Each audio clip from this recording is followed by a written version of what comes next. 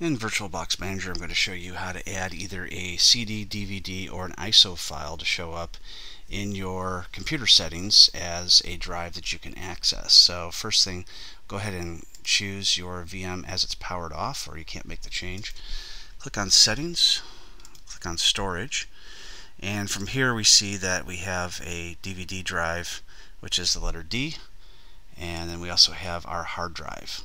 So what we can do now is we can go to our IDE controller. We can choose to add a CD-DVD device or add a hard disk. So we're going to add a CD-DVD device. Choose disk. In this case, I'm going to choose an ISO file. So I'm going to choose a Windows 64 2008 R2 ISO file. Double click on that, and now that will mount as a DVD under the computer settings.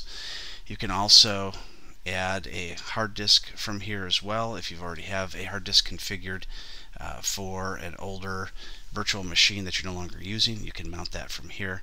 And then if you decide you don't want to use one anymore, you can just highlight that and then you can choose remove attachment.